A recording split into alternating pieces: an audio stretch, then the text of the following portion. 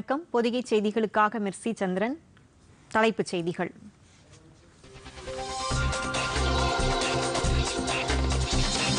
அத்தியாவசிய பொருட்கள் மக்களுக்கு தடையின்றி கிடைக்க நடவடிக்கை எடுக்க வேண்டும். தமிழக முதலமைச்சர் எடப்பாடி பழனிசாமியிடம் பிரதமர் அறிவுறுத்தல்.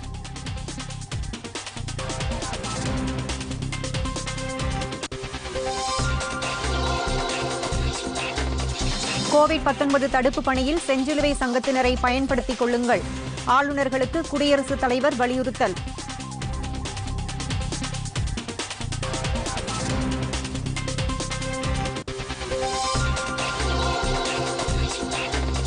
இடம்பெயர்ந்த தொழிலாளர்கள் ஒட்டுமொத்தமாக சொந்த ஊர் திரும்புவதை தடுத்து நிறுத்த வேண்டும். மாநில அரசுகளுக்கு மத்திய உள்துறை அமைச்சகம் உத்தரவு.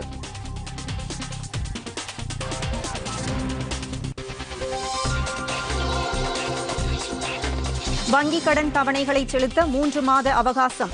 வங்கிகள் உள்ளிட்ட நிதி நிறுவனங்களுக்கு ரிசர்வ் வங்கி அறிவுறுத்தல்.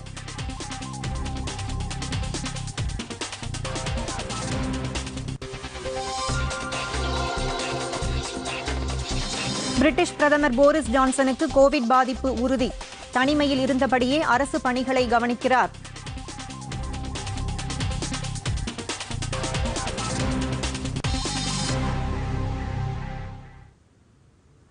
விரிவான செய்திகள். மக்கள் நலன் கருதி 144 தடை உத்தரவை கடுமையாக கடைபிடிப்பதுடன் அத்தியாவசிய பொருட்கள் பொதுமக்களுக்கு கிடைக்க நடவடிக்கை எடுக்குமாறும் பிரதமர் நரேந்திர மோடி தமிழக முதலமைச்சர் எடப்பாடி பழனிசாமியிடம் அறிவுறுத்தியுள்ளார். இன்று காலை தமிழக முதலமைச்சரை தொலைபேசியில் தொடர்பு கொண்டு பேசிய பிரதமர் கொரோனா வைரஸ் தொற்று தடுப்பு பணிகள் குறித்தும் இது தொடர்பாக மேற்கொள்ளப்பட்டு வரும் நடவடிக்கைகள் குறித்தும் கேட்டறிந்தார். அப்போது தமிழகத்தில் மேற்கொள்ளப்பட்டு வரும் கொரோனா தடுப்பு நடவடிக்கைகளை முதலமைச்சர் பிரதமரிடம் விளக்கமாக எடுத்துரைத்ததாக மாநில அரசின் செய்திக்குறிப்பில் தெரிவிக்கப்பட்டுள்ளது. மேலும் பொதுமக்கள் தங்களை தனிமைப்படுத்திக் கொள்வதை உறுதி செய்யுமாறும் பிரதமர் முதலமைச்சரிடம் அறிவுறுத்தியதாக அதில் கூறப்பட்டுள்ளது.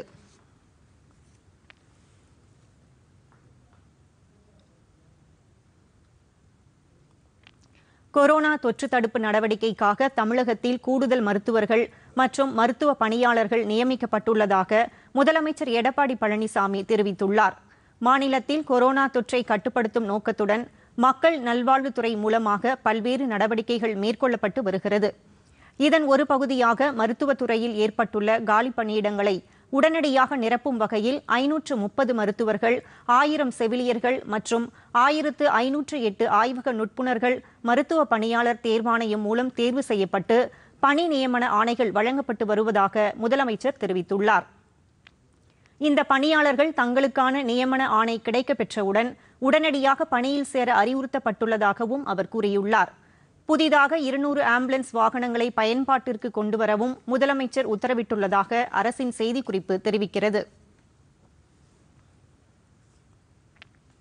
கோவிட் தொற்று தடுப்பு பணிகளில் செஞ்சிலுவை சங்க தன்னார்வலர்கள் மற்றும் மத அமைப்பினரை ஈடுபடுத்துமாறு அனைத்து மாநில ஆளுநர்களையும் குடியரசுத் தலைவர் ராம்நாத் கோவிந்த் கேட்டுக் கொண்டுள்ளார். புதுதில்லியில் இருந்து காணொலி காட்சி மூலம் தமிழக ஆளுநர் பன்வாரிலால் புரோஹித் உட்பட அனைத்து மாநில ஆளுநர்கள் மற்றும் யூனியன் பிரதேச துணைநிலை ஆளுநர்களுடன் கோவிட் பாதிப்பை எதிர்கொள்ள மேற்கொள்ளப்பட்டு வரும் ஏற்பாடுகள் குறித்து குடியரசுத் தலைவர் இன்று ஆலோசனை நடத்தினார். அப்போது கோவிட் தொற்று தடுப்பு பணிகளை விரைவில் மேற்கொள்ளுமாறு ஆளுநர்களை அவர் அறிவுறுத்தினார். பகிர்ந்து கொள்ளுதல் மற்றும் நலம் பேணுதல் என்பதே இந்திய சமுதாயத்தின் அசைக்க முடியாத வலிமை என்று குறிப்பிட்ட குடியரசுத் தலைவர் அரசால் மேற்கொள்ளப்படும் நடவடிக்கைகள் சமுதாயத்தின் நலிந்த பிரிவினரின் பாதிப்புகளை, குறிப்பாக அமைப்பு சாரா தொழிலாளர்கள் மற்றும் ஆதரவற்ற மக்களை சென்றடைவதை உறுதி செய்யுமாறும் கேட்டுக் கொண்டார். குடியரசு துணைத் தலைவர் எம். வெங்கையா நாயுடுவும் இன்று தமிழக ஆளுநர் பன்வாரிலால் புரோஹித்துடன் ஆலோசனை நடத்தினார். காணொலி காட்சி வாயிலாக நடைபெற்ற இந்த ஆலோசனையின் போது தமிழ்நாட்டின் ஒட்டுமொத்த நிலைமை குறித்தும் கோவிட் பாதிப்பை எதிர்கொள்ள மேற்கொள்ளப்படும் நடவடிக்கை விவரங்களையும் குடியரசு துணைத் தலைவர் கேட்டறிந்ததாக ஆளுநர் மாளிகை செய்திக்குறிப்பில் தெரிவிக்கப்பட்டுள்ளது. கோவிட் பாதிப்பு காரணமாக இடம்பெயர்ந்த தொழிலாளர்கள் ஒட்டுமொத்தமாக சொந்த ஊர் திரும்புவதை தடுத்து நிறுத்துமாறு மாநில அரசுகளை மத்திய உள்துறை அமைச்சகம் கேட்டுக் கொண்டுள்ளது. வெளி மாநிலங்களில் இருந்து வந்து தொழிற்சாலைகள் மற்றும் விவசாய பணிகளில் ஈடுபட்டுள்ள தொழிலாளர்களும் அமைப்பு சாரா தொழிலாளர்களும் நாடு தழுவிய 21 நாள் ஊரடங்கு காரணமாக அவரவர் சொந்த ஊர் திரும்ப முயற்சித்து வருகின்றனர். இவர்கள் பேருந்து நிலையங்களில் நீண்ட நாட்களாக காத்து கிடப்பதால் கோவிட் தொற்று பரவும் அபாயம் எழுந்துள்ளது. எனவே இந்த முயற்சியை தடுத்து நிறுத்துமாறு மாநில அரசுகளை மத்திய உள்துறை அமைச்சகம் கேட்டுக் கொண்டுள்ளது. இதுகுறித்து உள்துறை அமைச்சகம் தெரிவித்துள்ள அறிவுரையில், இடம்பெயர்ந்த தொழிலாளர்கள் தாங்கள் தற்போது வசிக்கும் இடத்திலேயே தொடர்ந்து தங்குவதற்கு ஏதுவாக ஓட்டல்கள் மற்றும் பணியாற்றும் பெண்களுக்கான தங்கும் விடுதிகளுக்கு தேவையான அத்தியாவசிய பொருட்கள் தடையின்றி கிடைக்க நடவடிக்கை எடுக்குமாறு கேட்டுக் கொண்டுள்ளது. மேலும் இலவச உணவு, தானியங்கள் மற்றும் பிற அத்தியாவசிய பொருட்கள் பொது விநியோக திட்டத்தின் மூலம் வழங்கப்படுவது குறித்து இடம்பெயர்ந்து பணியாற்றும் தொழிலாளர்களுக்கு எடுத்துரைக்குமாறும் மாநில மற்றும் யூனியன் பிரதேச அரசுகளை உள்துறை அமைச்சகம் கேட்டுக் கொண்டுள்ளது.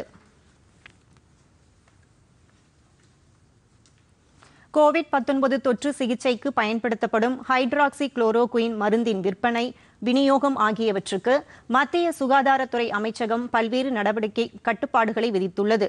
கோவிட்-19 தொற்றை கட்டுப்படுத்த இந்த மருந்து பயன்படும் என்று அண்மையில் அமெரிக்கா கூறியிருந்தது. இதையடுத்து இந்தியாவிலும் அந்த தொற்றுக்கு ஆளானவர்களுக்கு இந்த மருந்தை பயன்படுத்த உறுதி செய்யப்பட்டது. அதைத் தொடர்ந்து அதன் ஏற்றுமதிக்கு மத்திய அரசு தடை விதித்தது. தற்போது உள்நாட்டு சந்தையில் விற்பனை மற்றும் விநியோகத்திற்கும் கட்டுப்பாடுகளை அரசு விதித்துள்ளது.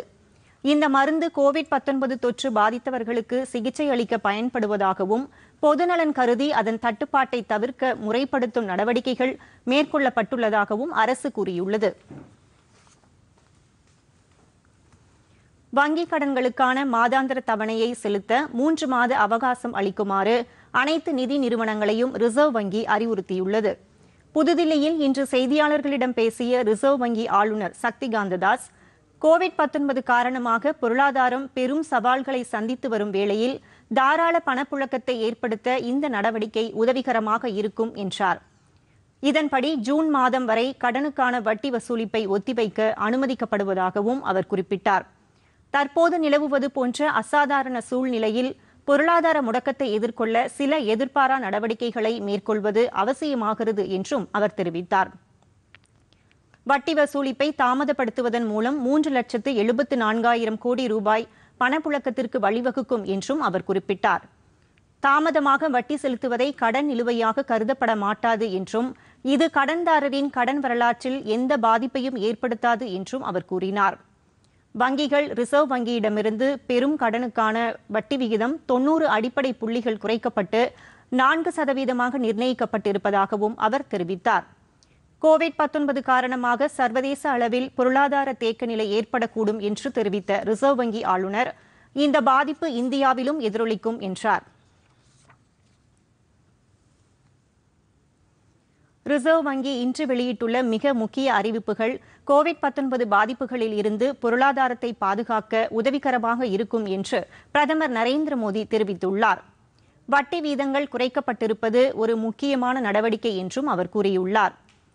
ரிசர்வ் வங்கியின் இந்த அறிவிப்புகள் பணப்புழக்கத்தை மேம்படுத்துவதுடன் செலவினத்தை குறைக்கவும் நடுத்தர வகுப்பினர் மற்றும் வணிகர்களுக்கு உதவிகரமாக இருக்கும் என்றும் பிரதமர் தமது ட்விட்டர் பதிவில் குறிப்பிட்டுள்ளார்.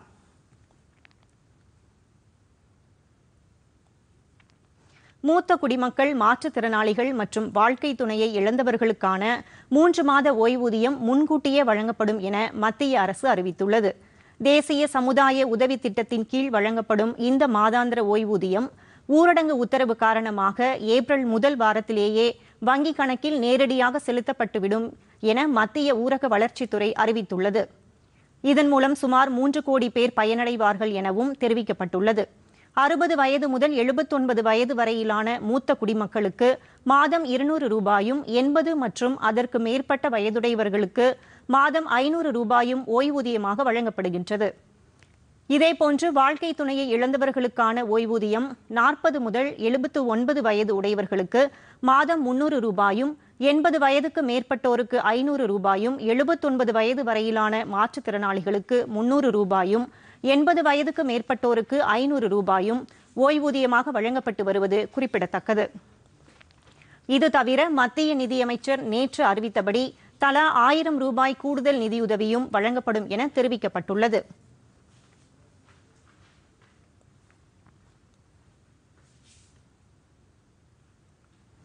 கோவிட் பாதிப்பை எதிர்கொள்ள கருணை அடிப்படையிலான மேலும் பல நடவடிக்கைகள் மேற்கொள்ளப்பட வேண்டும் என காங்கிரஸ் முன்னாள் தலைவர் ராகுல் காந்தி மத்திய அரசை வலியுறுத்தியுள்ளார். தற்போது அமலில் உள்ள ஊரடங்கு உத்தரவு நாட்டின் ஏழைகள் மற்றும் நலிந்த பிரிவினரை பெருமளவு பாதிக்கும் என்பதால் இதனை எதிர்கொள்வதற்கான உதவிகள் வழங்கப்பட வேண்டும் என்று அவர் தெரிவித்துள்ளார். ஊரடங்கு காரணமாக குழந்தைகளுக்கு உணவு கிடைப்பது கூட சிரமமாக உள்ளது என்பதையும் ராகுல் காந்தி தமது ட்விட்டர் பதிவில் சுட்டிக்காட்டியுள்ளார். அரசின் நடவடிக்கைகள் மிகுந்த கவனத்துடன் மேற்கொள்ளப்பட வேண்டும் என்றும் அவர் கேட்டுக் கொண்டுள்ளார்.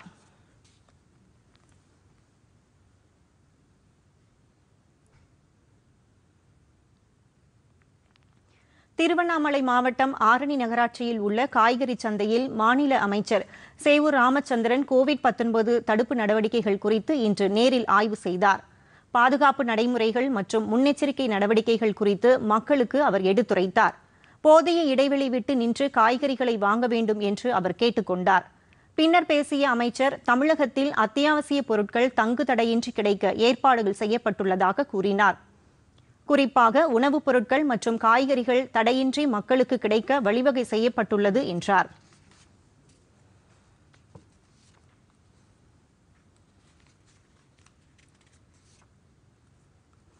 வெளிமாநிலங்களில் சிக்கிக் கொண்ட தமிழர்களுக்கு போதிய வசதிகளை செய்து கொடுக்க தமிழக அரசு ஏற்பாடு செய்ய வேண்டும் என்று மதிமுக பொதுச் செயலாளர் வைகோ வலியுறுத்தியுள்ளார். இது தொடர்பாக இன்று அவர் வெளியிட்டுள்ள அறிக்கையில், தமிழ்நாட்டை விட்டு 20 நாட்களுக்கு முன்பு வெளிமாநிலங்களுக்கு சென்றவர்கள், குறிப்பாக லாரி ஓட்டுநர்கள் தற்போது மிகுந்த துன்பத்திற்கு உள்ளாகியிருப்பதாக தெரிவித்துள்ளார். அவர்களை பாதுகாக்கவும் அவர்களுக்கு தேவையான வசதிகளை செய்து கொடுக்கவும் தமிழக முதலமைச்சரும் அதிகாரிகளும் உரிய நடவடிக்கைகளை எடுக்க வேண்டும் என்று வைகோ கேட்டுக் கொண்டுள்ளார்.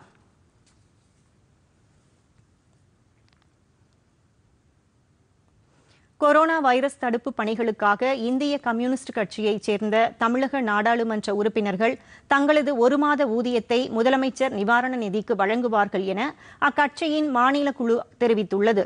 ஊரடங்கு உத்தரவு காரணமாக மக்கள் பாதிக்கப்படாத வகையில் நோய் தடுப்பு மற்றும் மக்கள் வாழ்வு ஆகிய இரு முனைகளிலும் அனைத்து தரப்பினரும் ஒருங்கிணைந்து கவனம் செலுத்த வேண்டியது உடனடி கடமையாக உள்ளது என்றும் இந்திய கம்யூனிஸ்ட் கட்சியின் மாநில செயலாளர் ரா முத்தரசன் வெளியிட்டுள்ள அறிக்கையில் தெரிவித்துள்ளார்.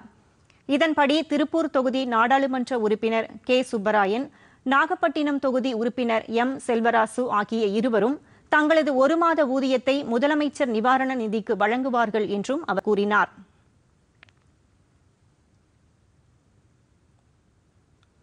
கோவிட்-19 தடுப்பு நடவடிக்கைகளுக்காக முதலமைச்சர் பொது நிவாரண நிதிக்கு தமிழ் மாநில காங்கிரஸ் சார்பில் 10 லட்சம் ரூபாய் வழங்கப்படுவதாக அக்கட்சியின் தலைவர் ஜி.கே. வாசன் கூறியுள்ளார்.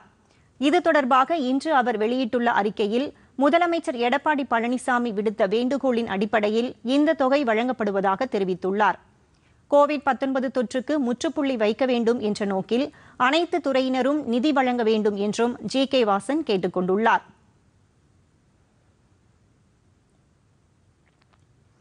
கோவிட்-19 தொற்றை தடுக்க சிறப்பு மருத்துவமனைகளை தமிழக அரசு உடனடியாக அமைக்க வேண்டும் என்று திராவிடர் கழக தலைவர் கி. வீரமணி கூறியுள்ளார். இது தொடர்பாக இன்று அவர் வெளியிட்டுள்ள அறிக்கையில், கோவிட்-19 தொற்றை தடுக்கும் நடவடிக்கையில் அரசுக்கும் காவல்துறையினருக்கும் மக்கள் ஒத்துழைப்பு அளிக்க வேண்டும் என்று கேட்டுக் கொண்டுள்ளார். மே மாதத்திற்குள் இந்தியாவில் 13 லட்சம் பேர் கோவிட்-19 தொற்றால் பாதிக்கப்பட வாய்ப்புள்ளது என்று விஞ்ஞானிகள் எச்சரிக்கைகள் விடுத்திருப்பதை மத்திய மாநில அரசுகள் கவனத்தில் கொள்ள வேண்டும் என்று அவர் கூறியுள்ளார். இந்நிலையில் உடனடியாக சிறப்பு மருத்துவமனை ஒன்றை தமிழகத்தில் அமைப்பது அவசியம் என்று கி. வீரமணி குறிப்பிட்டுள்ளார். தமிழகத்தின் வட மாவட்டங்களில் உள்ள மலர் விவசாயிகளுக்கு அரசு உரிய இழப்பீட்டுத் தொகை வழங்க வேண்டும் என்று பாமக நிறுவனர் ராமதாஸ் கூறியுள்ளார். இது தொடர்பாக ட்விட்டரில் அவர் வெளியிட்டுள்ள பதிவில், கடலூர், விழுப்புரம், கள்ளக்குறிச்சி உள்ளிட்ட மாவட்டங்களில் மல்லிகை, கனகாம்பரம், சாமந்தி, சம்பங்கி உள்ளிட்ட மலர் வகைகளை சாகுபடி செய்த விவசாயிகள் கோவிட்-19 தொற்று காரணமாக மலர்களை சந்தைப்படுத்த இயலவில்லை என்று கூறியுள்ளார். அதனால் டன் கணக்கில் மலர்கள் குப்பையில் கொட்டப்படுவதாக ராமதாஸ் குறிப்பிட்டுள்ளார். இழப்பை சந்தித்துள்ள விவசாயிகளுக்கு அரசு உரிய இழப்பீடு வழங்க முன்வர வேண்டும் என்று கேட்டுக் கொண்டுள்ளார். கோவிட்-19 பாதிப்பை சித்த மருத்துவத்தால் குணப்படுத்த முடியுமா என்பது குறித்து ஆய்வு செய்யுமாறு மத்திய மாநில அரசுகளுக்கு சென்னை உயர்நீதிமன்றம் உத்தரவிட்டுள்ளது. இந்த நோய்க்கு சித்த மருத்துவத்தின் மூலம் தீர்வு காண முடியுமா என்பது குறித்து ஆய்வு செய்ய வேண்டும் என இந்திய சித்த மருத்துவ ஆராய்ச்சி கவுன்சிலுக்கு உத்தரவிட வேண்டும் என்று கூறி விழுப்புரத்தைச் சேர்ந்த ஒருவர் பொதுநல மனு தாக்கல் செய்திருந்தார். இந்த மனுவை விசாரித்த நீதிமன்றம் பாதிக்கப்பட்டவர்களை சித்த மருத்துவ முறையில் குணப்படுத்துவது குறித்து ஆய்வு செய்யுமாறு நீதிமன்றம் கூறியது. மேலும் இது தொடர்பாக மத்திய சுகாதாரத்துறை செயலாளர், ஆயுஷ் அமைச்சக செயலாளர், மத்திய சித்த மருத்துவ ஆராய்ச்சி கவுன்சில் ஆகியோர் 4 வாரங்களில் பதிலளிக்க வேண்டும் என்றும் நீதிமன்றம் கூறியுள்ளது.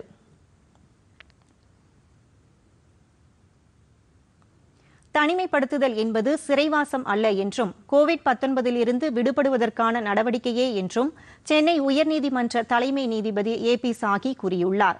இது தொடர்பாக மக்களுக்கு அவர் எழுதியுள்ள கடிதத்தில் கோவிட்-19 அச்சுறுத்தலில் இருந்து மீண்டு வர அனைவரும் உறுதியேற்க வேண்டும் என்று கேட்டுக் கொண்டுள்ளார். கனவில் கூட நாம் கண்டிராத சவாலை தற்போது நாம் எதிர்கொண்டுள்ளதாக அவர் தெரிவித்துள்ளார். அச்சமூட்டும் சூழல் தொடர வாய்ப்பிருப்பதாக கூறியுள்ள அவர், சுற்றுச்சூழலை தூய்மையாக வைத்துக் கொள்வதே இதற்கு தீர்வு என்று கூறியுள்ளார். அரசின் தனிமைப்படுத்துதல் தொடர்பான உத்தரவு சிறைவாசம் என்றோ கூண்டில் அடைக்கப்படுவது என்றோ யாரும் கருதக்கூடாது என்று கேட்டுக் கொண்டுள்ளார். இது நோய் தொற்றிலிருந்து விடுபடுவதற்கான நடவடிக்கையே என்றும் எதிர்காலம் வெற்றி தருவதாக அமையும் என்றும் குறிப்பிட்டுள்ளார்.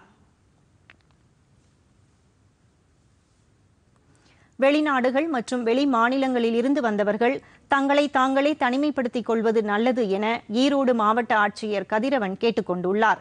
கொரோனா பாதிப்பை தடுக்க ஊரடங்கு கடைபிடிக்கப்பட்டு வரும் நிலையில் ஈரோடு மாவட்டம் பவானி பகுதியில் வெளிநாடு மற்றும் வெளி மாநிலங்களில் இருந்து வந்தவர்கள் தனிமைப்படுத்தப்பட்டு இருப்பதை மாவட்ட ஆட்சியர் ஆய்வு செய்தார். பின்னர் செய்தியாளர்களிடம் பேசிய அவர், இவர்கள் விமானம், ரயில் அல்லது பேருந்து மூலம் வந்தார்களா, சென்னையில் தங்கி இருந்தனரா, இவர்களுக்கு சமூக தொடர்பு இருந்ததா என்று ஆய்வு செய்யப்பட்டு வருவதாக கூறினார். மருத்துவத்துறை மற்றும் வருவாய்த்துறையினர் இந்த பணியை மேற்கொண்டு வருவதாகவும் அவர் தெரிவித்தார்.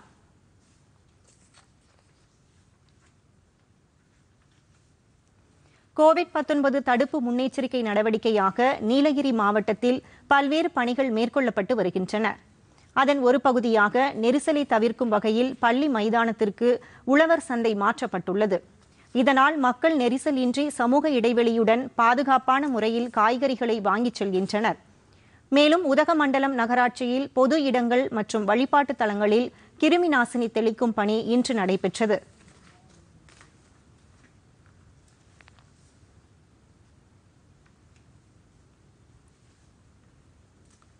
கோவிட்-19 தொற்றால் ஏற்பட்டுள்ள சூழலை கருத்தில் கொண்டு இந்தியன் வங்கி நடமாடும் ஏடிஎம் மையங்களை அமைத்துள்ளது. பொதுமக்கள் வீடுகளை விட்டு வெளியே நீண்ட தூரம் வந்து ஏடிஎம்களில் பணம் எடுப்பதை தவிர்க்கும் நோக்கில் அவர்கள் இருக்கும் இடத்திற்கே சென்று ஏடிஎம் சேவையை வழங்கும் வகையில் இந்த நடமாடும் ஏடிஎம் வசதி ஏற்படுத்தப்பட்டுள்ளது. ஏடிஎம் இயந்திரத்தை கொண்ட ஒரு வேன் சென்னை நகரம் முழுவதும் பயணித்து குறிப்பிட்ட நேரத்திற்கு அப்பகுதியில் இருக்கும் என்று அறிவிக்கப்பட்டுள்ளது.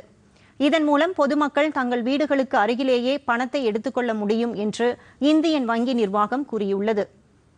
இந்த சேவையை இந்தியன் வங்கியின் கள பொது மேலாளர் சந்திரா ரெட்டி சென்னையில் இன்று தொடங்கி வைத்தார். இதில் அந்த வங்கியின் உயர் அதிகாரிகள் சஞ்சய் லாடே, பி சுப்பிரமணியன் உள்ளிட்டோர் கலந்து கொண்டனர்.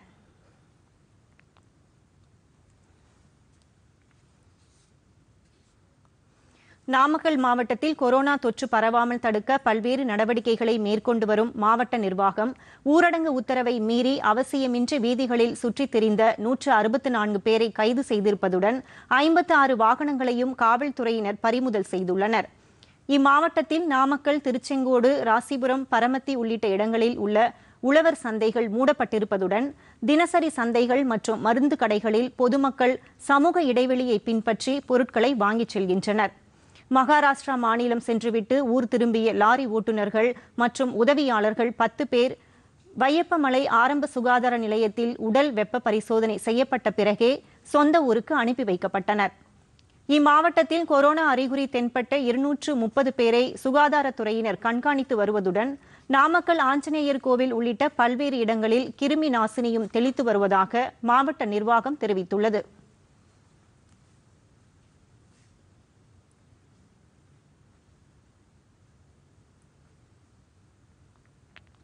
ஊரடங்கு உத்தரவை மீறி மக்கள் யாரும் தேவையின்றி வெளியே வர வேண்டாம் என திருச்சி மாவட்ட ஆட்சியர் சிவராசு கேட்டுக் கொண்டுள்ளார்.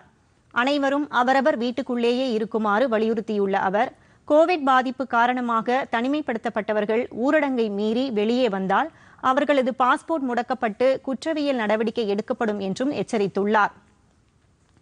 திருச்சியில் இன்று செய்தியாளர்களிடம் பேசிய அவர், இம்மாவட்டத்தில் 4120 பேர் தனிமைப்படுத்தப்பட்டிருப்பதாக கூறினார். 2262 வீடுகளில் இதற்கான நோட்டீஸ் ஒட்டப்பட்டுள்ளதாகவும், எஞ்சியுள்ள 1498 வீடுகளில் இந்த நோட்டீஸ் ஒட்டும் பணி நடைபெற்று வருவதாகவும் அவர் தெரிவித்துள்ளார்.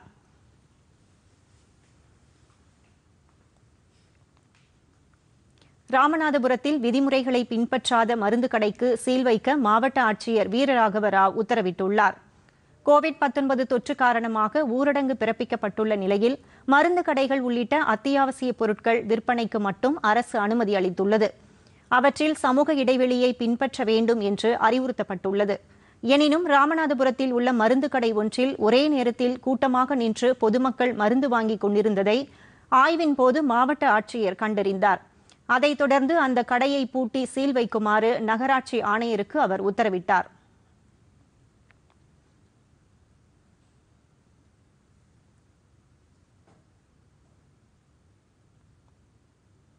திருவள்ளூர் மாவட்டம் ஊத்துக்கோட்டையை அடுத்த இளஞ்சிவாக்கம் ஊராட்சி பகுதியில் கிருமிநாசினி தெளிக்கும் பணிகள் இன்று நடைபெற்றன. மேலும் ஊராட்சி தலைவர் வனரோஜா நாகமணி தலைமையில் கை கழுவுதல் உள்ளிட்ட நோய் தடுப்பு விழிப்புணர்வு செயல் விளக்கம் பொதுமக்களுக்கு செய்து காண்பிக்கப்பட்டது. அரசு மருத்துவமனை, பேருந்து நிலையங்கள், வழிபாட்டு தலங்கள், ஏடிஎம் இயந்திரங்கள், வங்கிகள் உள்ளிட்டவற்றுக்கு கிருமி நாசினி தெளிக்கப்பட்டு மக்களுக்கு அது தொடர்பாக விழிப்புணர்வும் ஏற்படுத்தப்பட்டது. மேலும் வீடு வீடாக சென்று துண்டு பிரசுரங்களும் விநியோகிக்கப்பட்டது.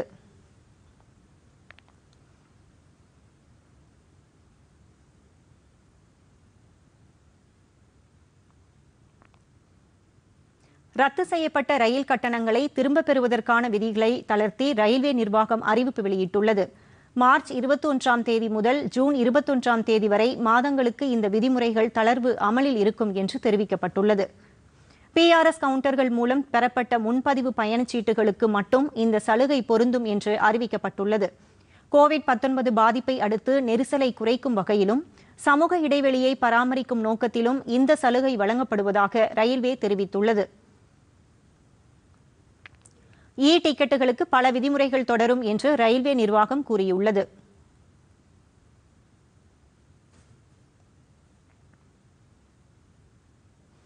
நாட்டு மக்களிடம் பெரும் வரவேற்பை பெற்ற ராமாயணம் தொடர் டிடி நேஷனல் அலைவரிசையில் நாளை முதல் மறு ஒளிபரப்பு செய்யப்படும் என மத்திய தகவல் ஒலிபரப்புத்துறை அமைச்சர் பிரகாஷ் ஜவடேகர் தெரிவித்துள்ளார்.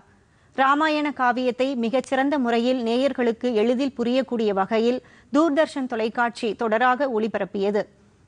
இந்த தொடர் அப்போதே மக்களின் பெரும் வரவேற்பை பெற்றது. இந்நிலையில் பொதுமக்களின் வேண்டுகோளுக்கு இணங்க ராமாயணம் தொடர் டிடி நேஷனல் அலைவரிசையில் நாளை முதல் மறு ஒளிபரப்பு செய்யப்பட உள்ளதாக மத்திய அமைச்சர் பிரகாஷ் ஜவடேகர் இன்று வெளியிட்ட டுவிட்டர் பதிவில் அறிவித்துள்ளார். நாளை தொடங்கும் இந்த தொடரின் ஒரு பகுதி காலை 9 மணி முதல் 10 மணி வரையிலும் மற்றொரு பகுதி இரவு 9 மணி முதல் 10 மணி வரை ஒளிபரப்பாகும் என்றும் அவர் தெரிவித்துள்ளார்.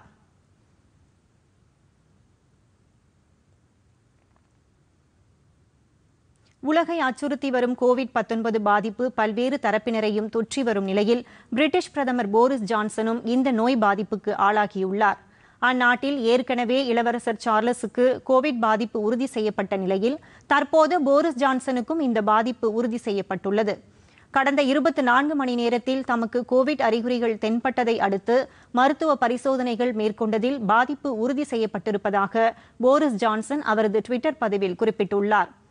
தற்போது தம்மை தனிமைப்படுத்திக் கொண்டுள்ள போதிலும் அரசு பணிகளை காணொலி காட்சி மூலமாக மேற்கொண்டு வருவதாகவும் அவர் தெரிவித்துள்ளார்.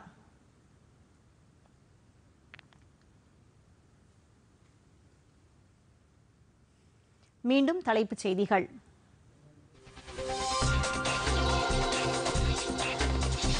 அத்தியாவசிய பொருட்கள் மக்களுக்கு தடையின்றி கிடைக்க நடவடிக்கை எடுக்க வேண்டும். தமிழக முதலமைச்சர் எடப்பாடி பழனிசாமியிடம் பிரதமர் அறிவுறுத்தல்.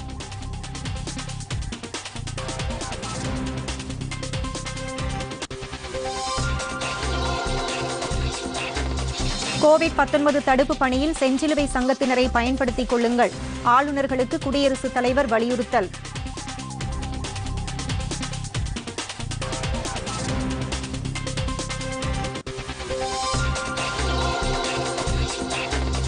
இடம்பெயர்ந்த தொழிலாளர்கள் ஒட்டுமொத்தமாக சொந்த ஊர் திரும்புவதை தடுத்து நிறுத்த வேண்டும். மாநில அரசுகளுக்கு மத்திய உள்துறை அமைச்சகம் உத்தரவு.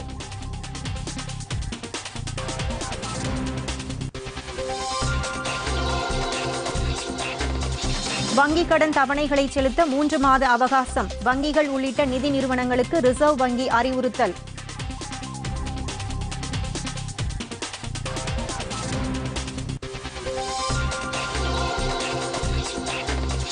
பிரிட்டிஷ் பிரதமர் போரிஸ் ஜான்சனுக்கு கோவிட் பாதிப்பு உறுதி. தனிமையில் இருந்தபடியே அரசு பணிகளை கவனிக்கிறார்.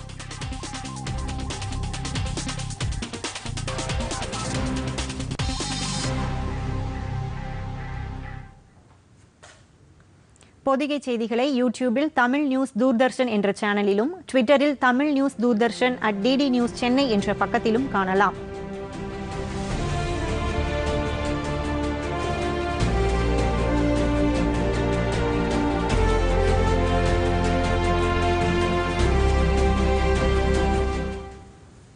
இத்துடன் செய்திகள் நிறைவடைகின்றன. வணக்கம்.